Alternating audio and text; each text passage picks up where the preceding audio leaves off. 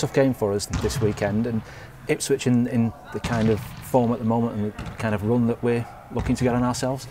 Yeah, I think the championship, every game we're a little bit repetitive, aren't we? In what we say, it's always a tough game. There's, but Mick McCarthy has done an unbelievable job, and you look at his career and the number of games that he's been involved in as a manager is a fantastic achievement. And he's someone that we look up to in that sense for what he's done. So we know it's going to be difficult there, but it's another game in the championship where anybody can beat anybody. Yeah, they're on a good run, but it's up to us to start ours. We've had 2 clean sheets in the last 4, so we've got to try and pick up some points on the road now. One of those clean sheets was at Fulham. Is that the kind of performance away from home that you can look back at and say, well, that's the template there? Yeah, very much so. And I think after the disappointment of the last away game at Rotherham, it is something that we've got to put right. And the players have been ever so good in training this week, and I'm really looking forward to it.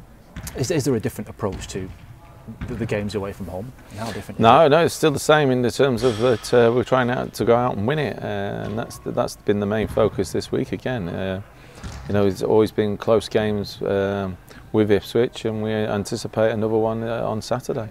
How important is the away form going to be, particularly next few weeks? Because before the next international break, 6 games, 4 of them on the road.